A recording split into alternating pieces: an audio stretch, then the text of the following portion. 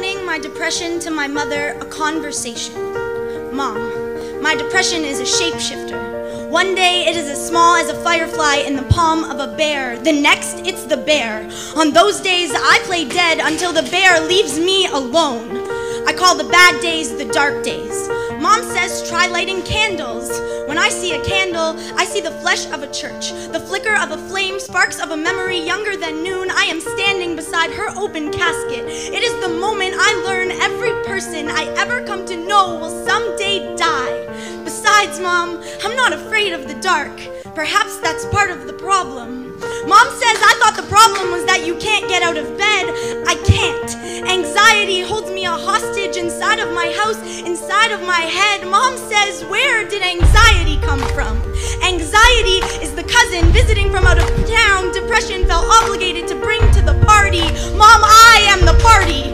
Only I am a party I don't want to be at. Mom says, why don't you try going to actual parties? See your friends. Sure, I make plans, but I don't want to go. I make plans because I know I should want to go. I know sometimes I would have wanted to go. It's just not that much fun having fun when you don't want to have fun, Mom.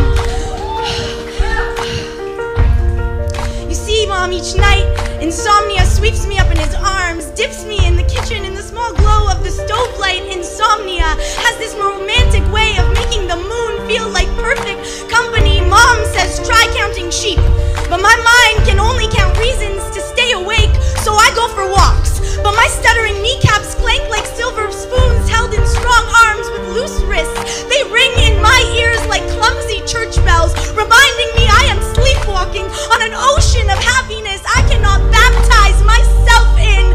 Mom says happy is a decision, but my happy is as hollow as a pin-pricked egg. My happy is a high fever that will break. Mom says I am so good at making something out of nothing and then flat out asks me if I am afraid of dying.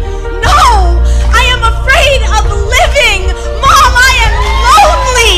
I think I learned how when Dad left, how to turn the anger into lonely, the lonely into busy. So when I tell you I've been super busy lately, I mean I've been falling asleep watching SportsCenter on the couch to avoid confronting the empty side of my bed. But my depression always drags me back to my bed until my bones are the forgotten fossils of a skeleton sunken city.